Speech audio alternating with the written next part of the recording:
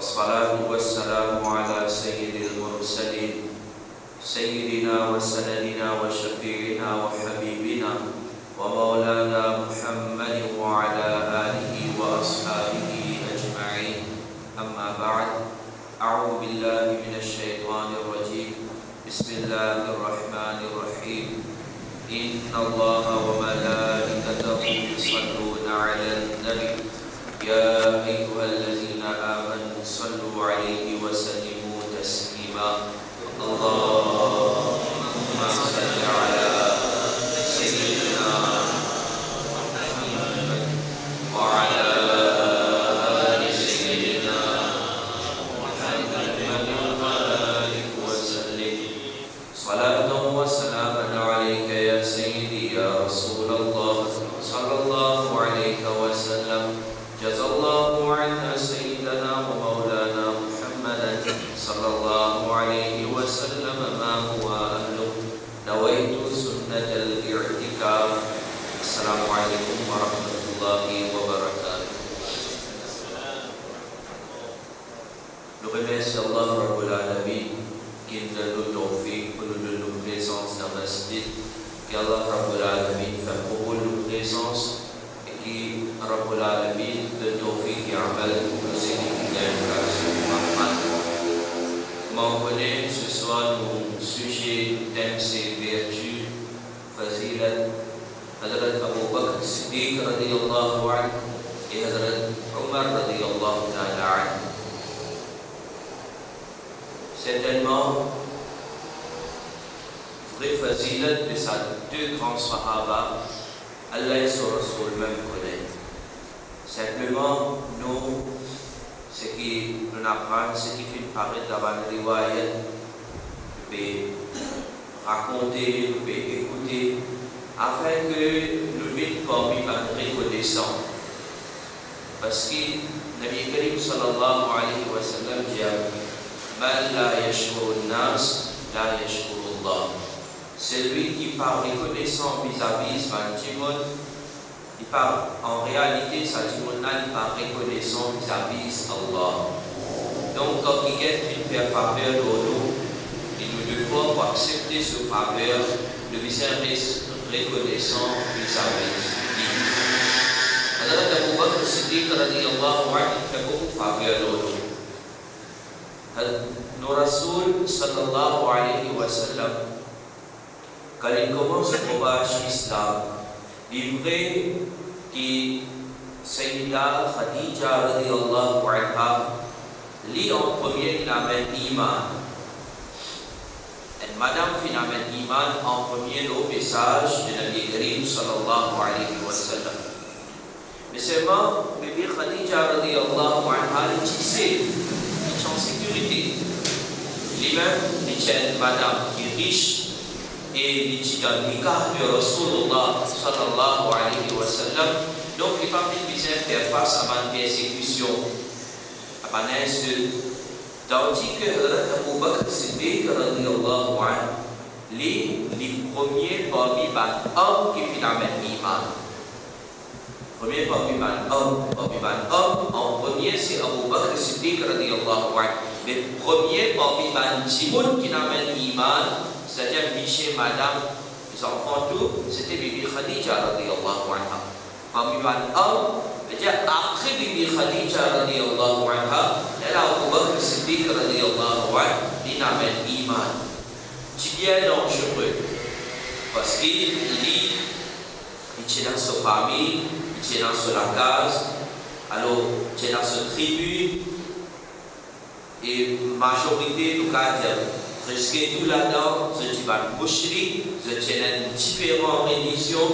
Abu Bakr Siddiq radiyallahu anhu, lui, même avant, lui, lire l'imam, il n'est pas fait idolâtrie, il n'est pas fait boire khamr, il n'est pas fait consommer la boisson alcoolique. Lui, Allah Rabbul Alamin, tu fais ça avec l'eau, il est restaurant avec idolâtrie et avec consomme la boisson alcoolique. Mais seulement là, l'inamène iman, un nouveau dit qu'il est nouveau pour savoir mouchrik de Makkah. L'islam n'est pas nouveau. Tout le monde a montré l'islam. Hazrat Ibrahim alayhi salam aussi dit qu'il enseignait c'est l'islam. Mais ça, l'islam là, si top man mushrik de Makkah, ont oublié l'islam d'Ibrahim alayhi salam, l'islam de Moussa alayhi salam, qui doit montrer ado un seul Allah. Prier un seul Allah. Mais man mushrik il oublie ça. Je vais prier Allah.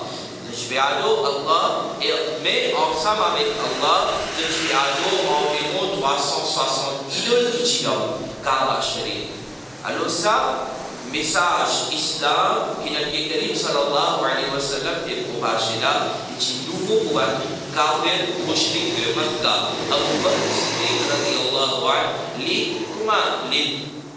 Nabi Karim sallallahu alayhi wa sallam il a annoncé Jeudi, mais musulman Abu Bakr Siddiq radiyallahu anhu n'est pas qu'un traka, Timon qui vous dit, c'est pas Timon pour faire dominer avec lui, il pouvait faire face à beaucoup de problèmes, il n'est pas qu'un tout ça là, du moment où il trouve la vérité dans l'islam, dans le message de Nabi Karim Muhammad sallallahu alayhi wa sallam, il y a kalima les musulmans.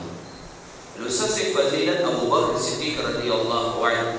Si vous réfléchissez là, vraiment, ça montre qui quantité brave, qui quantité courageux, Abu Bakr Siddiq radiyallahu anhu Jeudi. Alors, à cause de ça, Nabi Karim sallallahu alayhi wa sallam, dans le hadith, qui trouve dans Sahih Bukhari, il dit avec ce sahaba, inni qultu, ya ayyuhan nas, inni rasulullah ilaykum jami'a. Il dit aux sahaba, rappelle ça à l'époque, quand moi je vais dire, Ya Yohannas, Obantimon, Inni Rasulullah ilaykum jami'a, Obantimon, moi, le messager d'Allah vers tout. Alors ça à l'époque là, ce azoti ce combat sahaba, azoti ce phénomène iman, mais ça à l'époque là, quand tu commences le combat islam, faqultu kadhabta, ça là ce qui dit à moi que Muhammad sallallahu alayhi wa sallam pouvait cause menti. Ça à l'époque là, ce n'est pas accepté, mais un seul accepté. Waqala Abu Bakr sadaqta, ce qui démentit moi, ce n'est pas accepté, mais ça à l'époque là, Abu Bakr Siddiq radiyallahu anhu dit moi sadaqta ya Rasulallah sallallahu alayhi wa sallam, il cause vrai. Jadi dapat zul ne pas accepter mon message, Abu Bakr Siddiq radiyallahu anhu dit accepter mon message. Abu Bakr Siddiq radiyallahu anhu, quand il finit avec l'iman, alors comment on connaît celui qui a un iman et son iman est kamil, est complet. Ça dit là, les boucons Rasulullah sallallahu alayhi wa sallam, puisqu'ils sont maman, papa, enfants, puisqu'ils touchent le monde. لا يؤمن أحدكم حتى أكون أحب إليه من والده وولده والناس أجمعين. Rasulullah sallallahu alayhi wa sallam, il y a personne parmi ceux qui croyant complet, aussi longtemps qu'il n'est pas content moi, puisqu'ils sont enfants, puisqu'ils sont parents, puisqu'ils tout le monde. Et Abu Bakr Siddiq radiyallahu anhu, il a tout ce iman complet. Donc quand il amène l'iman, il dit content Rasulullah sallallahu alayhi wa sallam, puisqu'il tout le monde. Il est normal. Quand il compte à Rasulullah sallallahu alayhi wa sallam, puisqu'il tout le monde, il peut défendre Rasulullah sallallahu alayhi wa sallam. Parce qu'il amène l'iman, et j'avais dit amène l'iman, parce que l'iman pour amener dans le Jannat, finit la même. Non. Il reste avec Rasulullah sallallahu alayhi wa sallam dans un moment difficile. Il peut défendre Rasul sallallahu alayhi wa sallam. Une fois, il y a une personne, Octobre ibn Abi Mu'ayyid. Il dit que Rasulullah sallallahu alayhi wa sallam, et Nabi Karim sallallahu alayhi wa sallam, qui peut faire salaire, le Nabi peut faire namaz. Il peut faire namaz. Ça, kafir là, les filles prend un laisse, un vêtement, les trembler les coups, Mubarak Nabi Karim sallallahu alayhi wa sallam. Avec la force. Hazrat Abu Bakr Siddiq radiyallahu anhu fait pousse ça, il n'est pas meilleure personne, mais il pousse sa kafir là. Pousse-les. Il dit avec sa kafir là, et tout le monde est kafir qui tient là-bas. Il dit ataqtuluna rajulan an yaqula rabbi Allah wa qad ja'akum bil bayyinati min rabbikum. Il dit avec maintenant qui existe à cause Rasulullah sallallahu alayhi wa sallam peut dire que son Rabb c'est Allah, un seul Allah. Et là, bisalo un seul Rabb, si à cause ça je peux tuer. Alors il réprimande ça va le kafir là. Ce qui fait déjà arriver ça aussi, il fait défendre le Nabi Karim sallallahu alayhi wa sallam. Quand il fait défendre le Nabi Karim sallallahu alayhi wa sallam, ça va le kafir là, va le mushrik là, va l'air pour se battre avec Abu Bakr Siddiq radiyallahu anhu. Pas une claquette pour il dit non, il bâtit autant jusqu'à qu'il ait perdu connaissance. Il disait, il a amené la case pendant plusieurs jours, il reste sans connaissance. Surtout quand il pourrait gagner connaissance, quand il regagne connaissance, Abu Bakr Siddiq radiyallahu anhu, il ouvert ce lycée, il pas gagner son propre tracas. Il pas demander depuis combien de jours on va tenir la connaissance. Qui côté, mon gagne du mal. Tout ça là, il pas demander. Comment il ouvert ce lycée, il est capable de causer, d'indiquer, il dit, il demande avec sur la famille, mais Nabi Karim sallallahu alayhi wa sallam, comment il était. Comment Nabi Karim sallallahu alayhi wa sallam était. Donne-nous l'exemple qui est facile pour dire maintenant Ashik pour Nabi Ka. Nous lisons maintenant, maintenant Ashik pour Nabi Ka. Ashik pour Rasulullah sallallahu alayhi wa sallam. Il est facile pour dire, mais pour gros ça, il est difficile. Pour ça, c'est difficile. Ne pas seulement dire, c'est prouver. Définitivement, ne pas être capable de parler comme Abu Bakr Siddiq radiyallahu anhu. Parce qu'Abu Bakr Siddiq radiyallahu anhu, après le Nabi, après le prophète, c'est lui qui est meilleur parmi les saints, parmi tous les humains. Après le Nabi, c'est Abu Bakr Siddiq radiyallahu anhu. Ne pas être capable de parler, mais au moins nous capables de suivre sur l'exemple. Parler qui peut dire là, dans ma ville, maintenant, chez Kounabika, quand ils ont dit, on est au même ville, là, nous oublions qu'ils ont acheté le Rasulullah sallallahu alayhi wa sallam.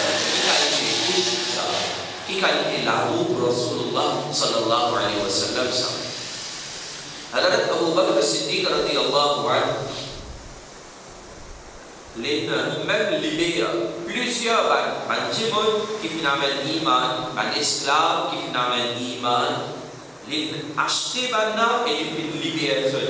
Qui fait parce que maintenant quand tu amènes l'iman, tu peux persécuter ceux, tu peux faire beaucoup dominer avec ceux. Par exemple, Bilal radiyallahu anhu qui soit bien mashhour, Bilal radiyallahu anhu qui amène l'iman, se mettre pas d'accord avec ça, et tu peux torturer Bilal radiyallahu anhu, Abu Bakr Siddiq radiyallahu anhu. Il a acheté Bilal radiyallahu anhu et ensuite les libérer. À cause de ça, Nabi Karim sallallahu alayhi wa sallam est rahmatul lil alamin. Et surtout pour ce ummat, Nabi Karim sallallahu alayhi wa sallam dit qu'on a ce ummat beaucoup. A sorti aussi Nabi Karim sallallahu alayhi wa sallam fait du bien pour ce ummat. Nabi Karim sallallahu alayhi wa sallam fait du bien pour nous. Mais seulement Nabi Karim sallallahu alayhi wa sallam est content. Pourtant, il est content surtout. Mais ça là, il est content plus. Il est content, il est content. Alors, Abu Bakr Siddiq radiyallahu anhu dit surtout. Et dans la riwayat qui trouve dans Sahih Bukhari, Sayyidina Umar ibn al-As radiyallahu anhu il demande avec Nabi Karim sallallahu alayhi wa sallam, Ayyun nas ahabbu ilayk. Ya Rasulullah sallallahu alayhi wa sallam, qui s'en a oublié content. Alors, Nabi Karim sallallahu alayhi wa sallam, il répond Aïcha, compte à Aïcha. Alors, Amr ibn al-As dit, Faqultu min al-rijal. Ya Rasulullah sallallahu alayhi wa sallam, Aïcha, c'est épouse, mais parmi les hommes, qui s'en a oublié content. Faqala Abuha, Nabi Karim sallallahu alayhi wa sallam, dit parmi les hommes, oublié content, Aïcha radiyallahu anha, son papa, qui dit Sayyidina Abu Bakr Siddiq radiyallahu anhu. Hadrat Abu Bakr Siddiq radhiyallahu anhu dina iman. Alors l'imam lina fait da'wa, il invite plusieurs personnes qui n'amènent iman que Hadrat Abu Bakr Siddiq radhiyallahu anhu il invite sur l'islam. Je n'accepte l'islam, je n'amène iman. Et Hadrat Abu Bakr Siddiq radhiyallahu anhu, quand Nabi Karim sallallahu alayhi wa sallam fait ordre pour faire une donation et n'a pas de jihad, alors il fait une contribution. Abu Bakr Siddiq radhiyallahu anhu, il participe, hésiter pour donner le chemin à Allah. Alors il y a une riwayat, Hadrat Umar radhiyallahu anhu, il dit qu'il y a une fois, riwayat de Sunan Abi Dawud, Hadrat Umar radhiyallahu anhu, il dit une fois, Rasulullah sallallahu alayhi wa sallam, il ordonne nous pour faire sadaqa, pour contribuer. Hadrat Umar radhiyallahu anhu dit quand Nabi Karim sallallahu alayhi wa sallam, il ordonne nous pour contribuer, ça joue-là, vous tenez un peu l'argent contre moi, tenez un peu l'argent. Jeudi, pourquoi ça l'argent qui m'a donné moi là, la moitié là-dedans, pourquoi pour moi-même, pour vous donner dans le chemin d'Allah. Pour vous donner ça à Rasulullah sallallahu alayhi wa sallam, de sa façon-là, pour vous dépasser Abu Bakr Siddiq radhiyallahu anhu. Il peut faire compétition avec Abu Bakr Siddiq radhiyallahu anhu. Il fait donation. Alors là, il y a un grand exemple pour nous. Nous, insan, souvent nous faisons compétition en termes de dunya. Faire compétition en termes de dunya. Les Sahaba peuvent montrer nous, pas faire compétition en termes de dunya, parce que ça dunya là, il fani ça, il dévoile. C'est là pour faire compétition en termes d'ibadat. Ça aussi, quand on peut faire compétition en termes d'ibadat, pas que c'est là. Ça, il y a par exemple, un monde qui avait beau voir ça, il fait 2 hajj, mais on peut faire 5 hajj. Pour que tout le monde ait un plus grand hajj. Pas ça. Il fait 2 hajj, on peut essayer de faire 3 hajj, qui fait parce que lui, quand il est savoir, il gagne pour 2 hajj, moi, 3 hajj, on gagne plus savoir. De sa façon, avec ça, il y a là des compétitions. Il jaillit. Alors, Umar radhiyallahu anhu, Jeudi, beaucoup de plus Abu Bakr Siddiq radhiyallahu anhu dans la case. So, richesse militaire, il divise ça en moitié de la maison, moitié des points, il y a même que Rasulullah sallallahu alayhi wa sallam. Après un petit moment, Hadrat Abu Bakr Siddiq radhiyallahu anhu béni. Hadrat Abu Bakr Siddiq radhiyallahu anhu quand il béni, tous ces militaires contre lui, dans la case, tout les noms. Hadrat Umar radhiyallahu anhu Hadrat Abu Bakr Siddiq radhiyallahu anhu tous ces noms, tous les noms. Nabi Karim sallallahu alayhi wa sallam dit Abu Bakr, ma abqaita li ahlik. Dit Abu Bakr, qui te fait guider pour ta famille? Abu Bakr, qui te fait guider pour ta famille? Alors Hadrat Abu Bakr Siddiq radhiyallahu anhu il répond déjà abqaytuhu lahum Allah wa rasulah. Il dit ya Rasulullah sallallahu alayhi wa sallam, qui m'a guidé pour ma famille, m'a guidé pour Allah et son Rasul sallallahu alayhi wa sallam. M'a guidé pour Allah et son Rasul. Allah et son Rasul sallallahu alayhi wa sallam. Alors là, Hadrat Umar radhiyallahu anhu, pas capable de faire compétition avec Abu Bakr Siddiq radhiyallahu anhu. Pas capable de faire compétition avec lui. Hadrat Abu Bakr Siddiq radhiyallahu anhu, qui coach des ibadat de tu peux faire. Une fois, Nabi Karim sallallahu alayhi wa sallam dit, Omar Sahaba, ils s'amènent dans le rosa Jeudi. Hadrat Abu Bakr Siddiq radhiyallahu anhu dit, moi. Rosa nafil, pas rosa Ramadan. Si tu rosa Ramadan, pas tu nécessaire même de demander ça. Nous, à Jeudi, musulmans, nous trouvons un simple petit douleur, bien après l'examen, nous payons le rosa. Rosa, first, c'est quoi? Oui, c'est une raison valable, la prochaine, dans le cas qui dit. Mais tu as rosa nafil. Nabi Karim sallallahu alaihi wasallam dibawa di sana Goza Abu Bakr Siddiq radhiyallahu anhu. Nabi Karim sallallahu alaihi wasallam dia faman tabi'a minkum al-yawma janaza kisana permission fit suivre un janaza azoji inaten un janaza. Hazrat Abu Bakr Siddiq radhiyallahu anhu mort. Nabi Karim sallallahu alaihi wasallam dit dia faman at'ama minkum al-yawma miskinan azoji kisana fit faire un miskin un pauvre manger. Hazrat Abu Bakr Siddiq radhiyallahu anhu. Nabi Karim sallallahu alaihi wasallam dia faman 'ada minkum al-yawma maridan azoji kisana fi al-visit and malad. Hazrat Abu Bakr Siddiq radhiyallahu anhu. Dia dari seluruh lagi kau sedih pada dia. Garuza, il appelle un janaza, il fait un miskin manger, il a une visite intime malade. Nabi Karim sallallahu alaihi wasallam dia, majtama'na fi bari'in illa dakhala al-jannah. Nabi Karim sallallahu alaihi wasallam dia, saban action là, ça quatre bons action là, quand il soigne de intime, déjà d'un seul jour intime, il fait saban action là. Barakat sajibuna li wal jannah. Jadi Abu Bakr Siddiq radhiyallahu anhu définitivement lit dans jannah et lit parmi ashara mubashshara. Ashara mubashshara, 10 sahaba qui Nabi Karim sallallahu alayhi wa sallam il donne maintenant la bonne nouvelle qui se voit dans jannah. Abu Bakr Siddiq radhiyallahu anhu il voit dans jannah.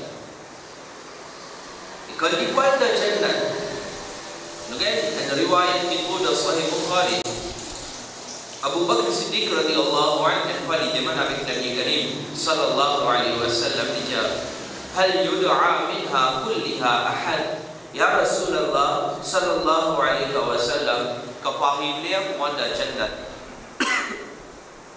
Est-ce qu'il est capable d'arriver ça qui tout va la bonne jannah? Je dois appeler un djimoun. Je dois envie qu'un djimoun rentre dans le jannat à travers eux. Mais tout va la bonne. Je dois vous dire avec un seul djimoun, il passe pour moi dans le jannat. Est-ce qu'il est dans ça? Nabi Karim sallallahu alayhi wa sallam dit oui. Et dans sa qualité djimoun là aussi, qui chaque labo jannat pour envie qu'il s'agit djimoun là, il passe pour moi dans le jannat. Et dans sa qualité djimoun là, kisah nasa Nabi Karim sallallahu alaihi wasallam dia Abu Bakar tu bangsa. Ça c'est Abu Bakr Siddiq radhiyallahu anhu. Que Allah Rabbul Alamin accorde ce muhabbat dans Maidan al-Hashr. Nous les ensemble avec lui et pour ce shafa'a dans le jannah. Hazrat Umar radhiyallahu anhu. Hazrat Umar radhiyallahu anhu dit kalau ada 40 personnes qui finalement iman, et pourquoi pas faire savoir qu'il y a comment Hazrat Umar radhiyallahu anhu finalement iman. Vous pensez on disait ça plusieurs fois. Simplement retenir sa leçon qui est là. Hazrat Umar radhiyallahu anhu une sortie depuis sur la case avec l'intention de tuer Rasulullah sallallahu alayhi wa sallam. Alors quand il arrive un événement comme ça qui est il y a l'occasion de lire quelques versets du Coran. Quand il lit ça quelques versets du Coran, c'est pas kalam insan, c'est kalam Allah.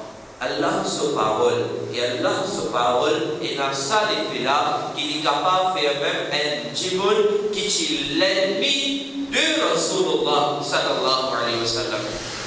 Il fait un djimoun qui prend la vie de Rasulullah sallallahu alayhi wa sallam, Coran, avec sa qualité changement là dans lui, qui il parle prendre la vie de Rasulullah, il est capable de se la vie à cause de Rasulullah sallallahu alayhi wa sallam. Ça c'est le Coran. Donc nous devons améliorer nos relations qui nous ont avec le Coran. Coran, pas faire juste pour dire le khadam, d'abord merveille. Non, Coran. Nous puissions y aller tous les jours. Coran, nous puissions essayer de comprendre. Coran, nous puissions pratiquer. Et Coran, nous puissions essayer de propager ce message, Inch'Allah. Alors, Nabi Karim sallallahu alayhi wa sallam, tu peux faire toi. Hadrat Umar radhiyallahu anhu bawa amin iman Nabi Karim sallallahu alaihi wasallam jawab doa Allahumma a'izz al-Islam bi ahabbi hadain ar-rajulain ilaik. Nabi Karim sallallahu alaihi wasallam jawab Allah honore Islam par la personne qui te plus content en sadela. Qui sadela Abu Jahl et Hadrat Umar radhiyallahu anhu. Nabi Karim sallallahu alaihi wasallam jawab Allah entre Abu Jahl et Hadrat Umar radhiyallahu anhu. Celui qui te plus content au Islam à travers lui. Riwayat Allah Jami' al-Tirmidhi. Alors celui qui Allah Rabbul Alamin content c'était Hadrat Umar radhiyallahu anhu dans la ville Boul en faveur de Hadrat Umar radhiyallahu anhu finalement iman. Hadrat Umar radhiyallahu anhu quand tu peux causer, tu peux causer la vérité. Tu peux causer la vérité. Regarde riwayat qui trouve la Tirmidhi, Nabi Karim sallallahu alayhi wa sallam dit inna Allah ja'ala al-haqqa ala lisani Umar wa qalbihi. Nabi Karim sallallahu alayhi wa sallam dit certainement Allah fait mettre la vérité la langue de Hadrat Umar radhiyallahu anhu et de son équerre.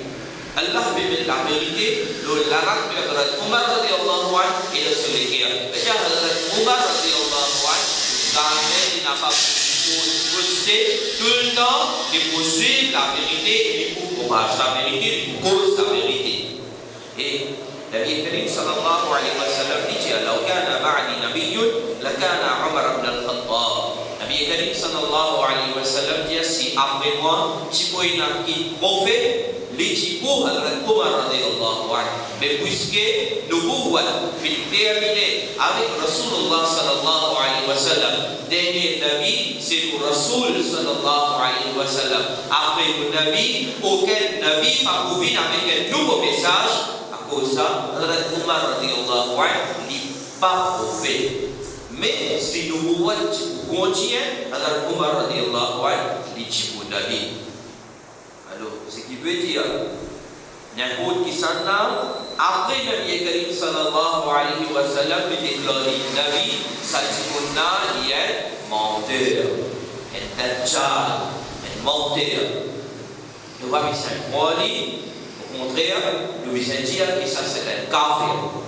Par exemple, Mirza Ghulam Kajal, il déclare le prophète, un Kajani suivi.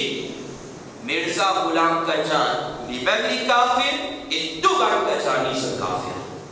Ce capable, il avance un bâtiment, ce dia qui sont masjid ça. Mais seulement nous ne pouvons pas considérer ça masjid.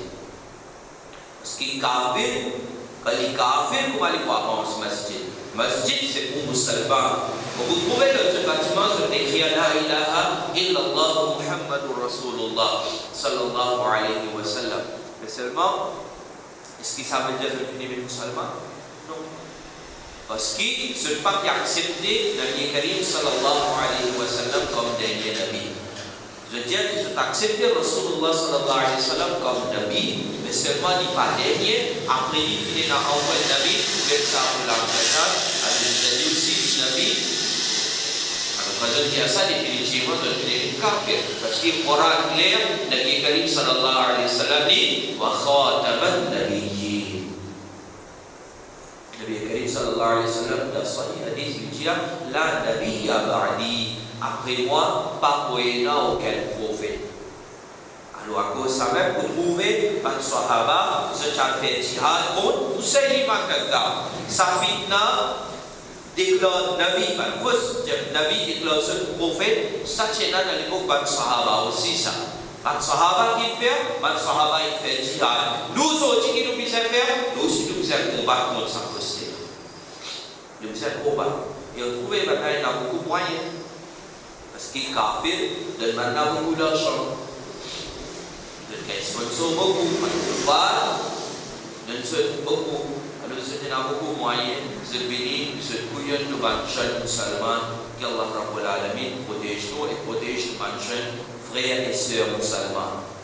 Appelle bien par exemple un nikah aussi avec maintenant. Parce que les kafirs, quand les kafirs aussi pas jaïs, nous pas gagner droit dans aucune relation avec Allah. Nous code relation avec celui qui est un iman, celui qui vraiment est musulman. Ban Shaitan, ce type père de Umar radiyallahu anhu. Nabi Karim sallallahu alayhi wa sallam dit Inni la'anzuru ila shayatin al-insi wal-jinni qad farru min Umar. Nabi Karim sallallahu alayhi wa sallam dit riwayat Tirmidhi, Mopekit ban Shaitan, parmi ban insan et jinn. Shaitan, parmi ban insan et jinn. Ce qui veut dire, il y a un shaitan dans l'insan aussi, et un shaitan dans le djinn aussi. Et le Coran, plus clair là, veut dire, la dernière surah, surah Nas, min al-jinnati wa nas. Shaitan, ni parmi djinn aussi, ni parmi insan aussi. Alors, Hazrat Umar radiyallahu anhu dit, Inni la'anzura ila shayatin al-ins wal-jinn. Mopekit ban shaitan parmi ban insan et jinn, bana se sauver de Hazrat Umar radiyallahu anhu. Se sauver que se trouve Hazrat Umar radiyallahu ta'ala anhu. Hazrat Umar radiyallahu anhu, un parmi ban grand travail qu'il fait faire, de seule époque, hadith Sahih Bukhari, une fois, les Masjid, quand les Masjid dans Ramadan, les trouvent le soir, les trouvent un timon, et là le timon peut faire namaz tout seul, et là il fait un petit jama'a, seul peut faire namaz. C'est un hadith qui trouve dans Sahih Bukhari. Alors, Hazrat Umar radiyallahu anhu, quand il trouve ça, il dit à Moïse rassembler tout ça timon-là derrière un imam. Et qui namaz ça? C'était namaz tarawih. Namaz tarawih. Alors, Hazrat Umar radiyallahu anhu, lui en tant que khalifa, il rassemblait tout ça là, il fait namaz tarawih derrière un imam, Sayyidina Umar ibn Ka'b radiyallahu anhu, et qui connaît le Coran bien. Avant lui, dans l'époque de Abu Bakr Siddiq radiyallahu anhu, tu peux faire tarawih, mais pas tu peux faire tarawih avec jama'a, comme Astera le fait. Hazrat Umar radiyallahu anhu qui commence ça. Là, Hazrat Umar radiyallahu anhu, quand il commence ça, il fait tout le monde rassemblé dans le masjid, faire un seul jama'a, derrière l'imam, derrière Hafid al-Qari, fait tarawih de sa façon-là. Hazrat Umar radiyallahu anhu, quand il sortit, il trouve un petit monde peut faire namaz, surtout peut faire namaz ensemble. Là, il dit à sa phrase-là, qui trouve dans Sahih Bukhari, il dit Ni'mal bid'atu hadhihi, comme c'est un bon bid'a.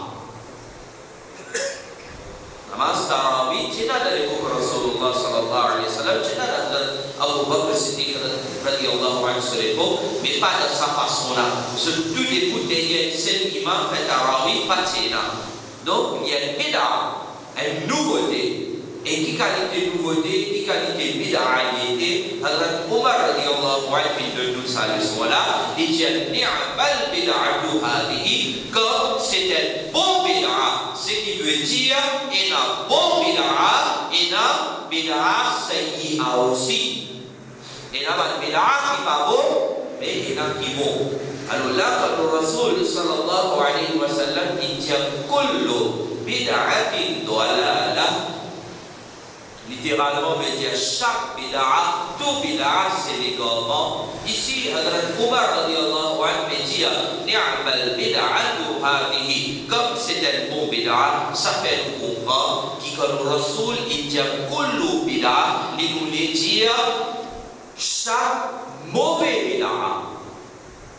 Et pas moi qui peux dire ça, je ne peux pas n'importe rien. Walliya mirqatul mafatih. Mullah Ali Qari, qui est wafat 1014 Hijri, Mullah Ali Qari, lui, quand il explique ça, il dit Kullu bid'atin dalala, il dit ay bid'a sayyi'a, ban mauvais bid'a. Nabi Karim sallallahu alayhi wa sallam dit tout ban mauvais bid'a, c'est les gars. Sinon, quand on a tout le monde qui peut assister même, il dit non, ici comme il dit cool. Ça veut dire tout ça exception. Le diable est un hadith qui trouve dans plusieurs hadiths. Vous pensez du trouve de tafsir Ibn Kathir aussi. Nabi Karim sallallahu alayhi wa sallam dit kullu ayni zaniya. Kullu every ayn biché. Zaniya commet zina. Littéralement veut dire tout lycée commet zina. Pas de prophète chena lycée pas chena lycée. Chena balance ici machin. Pas pareil comme nous. Un prophète aussi, c'est la lycée. Nabi Karim sallallahu alayhi wa sallam dit kullu ayn zaniya. Tout lycée commet zina. Mais si vous la comprenez comme ça, tout veut dire tout sans exception, pas d'exception. Et pas le prophète se lycée, est-ce qu'il commet zina? Tout prophète se marche. Vous pouvez dire ici, ça tout là, c'est pas tout sans exception, il y a une exception, mais quand ici vous pouvez accepter l'exception, vous l'oubliez là aussi il y a une exception. Hadith Sahih Bukhari, Umar radiyallahu anhu parle de pour ça. Ni'mal bid'atu hadhihi. Donc, Mawlid al-Nabi sallallahu alayhi wa sallam, ou bien Milad al-Nabi sallallahu alayhi wa sallam, la façon qu'il nous célèbre aujourd'hui, définitivement de sa façon qu'il nous peut célébrer là, pas de chéna dans l'époque de Nabi Karim sallallahu alayhi wa sallam, pas de chéna dans l'époque de Sahaba. Sous cela est là, on ne pas de hadith, mais seulement sa façon qu'il nous peut célébrer là, ça pas de chéna. Et pas juste ça, nous commençons aujourd'hui, nous pouvons faire namaz, l'eau bouquet, en bas ventilateur, et ce qui chéna tout ça là dans l'époque de Rasulullah sallallahu alayhi wa sallam.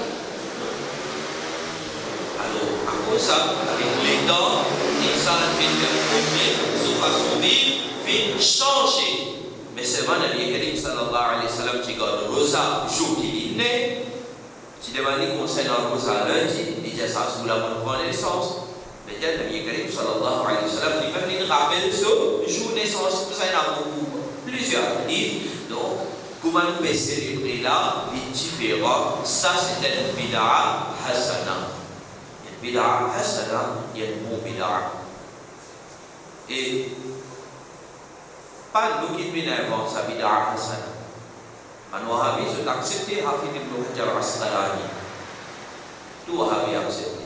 Parce qu'ils ont tout besoin, ça travail qui Hafid ibn Hajar al-Asqalani, il fait dans le domaine hadith, pays dans un Wahhabi qui a dit pour participer sa recherche de Hafid ibn Hajar al-Asqalani. Pays dans le qui soit le parti, n'importe qui s'en a jusqu'à Kayama, tout ce qui vous venir là, tout ce bizarre, sa recherche qui a fait des Muharram al-Asqalani fait le domaine hadith. Vraiment, ça travail qu'il fait formidable. Et il a accepté que Mawlid al-Nabi sallallahu alayhi wa sallam c'est bid'a hasana. Hazrat Umar radiyallahu anhu, tout le long de sa vie, il reste ensemble avec Rasulullah sallallahu alayhi wa sallam après qu'il a même iman. Quand il payait son wafat,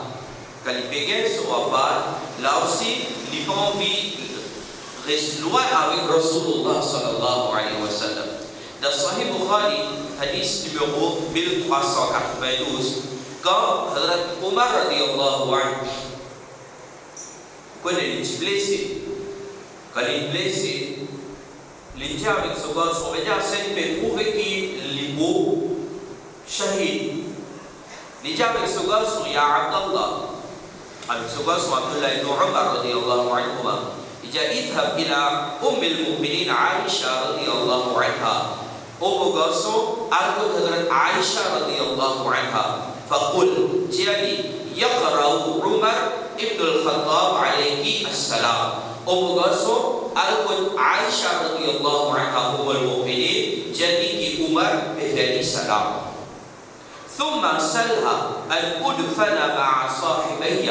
Ensuite, de Jilani qui moi j'ai envie d'être enterré près avec vos deux compagnons, c'est-à-dire Rasulullah sallallahu alayhi wa sallam et Hazrat Abu Bakr Siddiq radiyallahu anhu. Et ça, dès que le sharif là peut aider, ça dit l'argent Mubarak de Hazrat Aisha radiyallahu anha. À cause de ça, Hazrat Umar, il peut prendre permission avec Hazrat Aisha. Jal Jali, il a envie d'être enterré là-bas. Il a dit, Kaina jadi Hadrat Aisyah radhiyallahu anha dia kuntu uriduhu li nafsi. Dia qui me réserve sa place là pour moi. Mais seulement Hadrat Omar permis enterrer ici. Alors on peut céder sa place là à Hadrat Omar radhiyallahu anhu. On peut donner sa place là. Ibn Umar il prend sa nouvelle là. Limite que Hadrat Omar radhiyallahu anhu. Hadrat Umar comment tout ce que son béni a bêta qui nouvelle qu'on a mené. Est-ce qu'il est d'accord? Ibn Umar, Abdullah ibn Umar radhiyallahu anhu oui papa li akulu bien mission. Il d'accord pour les sous enterrer là-bas.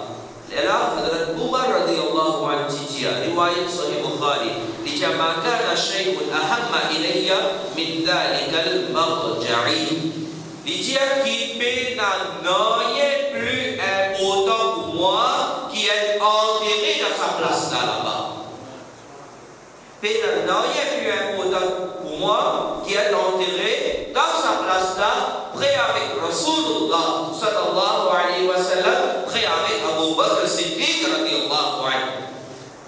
Ça donne nous l'idée, Hadrat Umar radhiyallahu anhu, sur aqidah qui Zoti dikuntia Rasulullah sallallahu alayhi wa sallam l'infiniment, il n'a pas attendé, ou à côté, il n'a pas collé qui peut arriver, l'infiniment, il n'a pas collé qui peut arriver.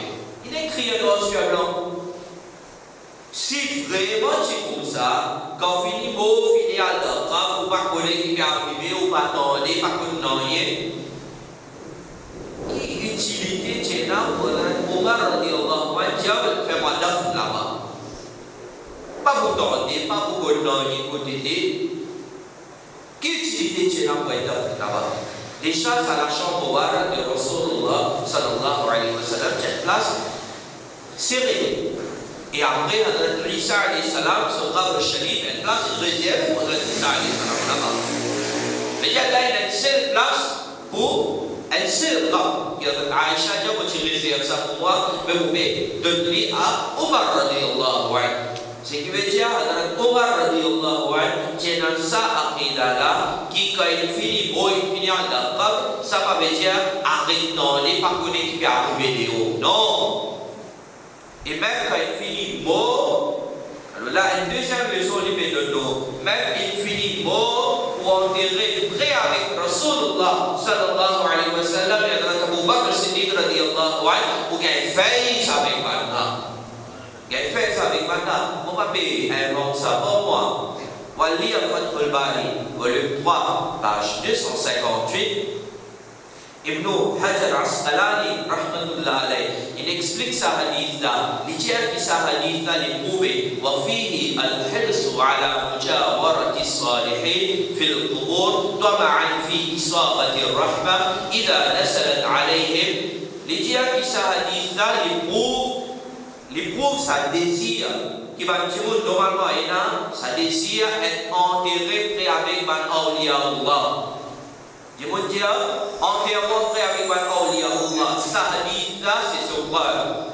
Qui fait je veux dire, enterrement près avec man awliya Allah, enterrement près avec man nek man salihin man Dieu, parce que quand Allah sur Rahmat descend nos manna, elle partit sa Rahmat là, il descend nos man musulmans qui finissent enterrés près avec sa man awliya Allah. À cause de ça, Hadrat Umar radhiyallahu anhu, c'est un désir enterré là-bas.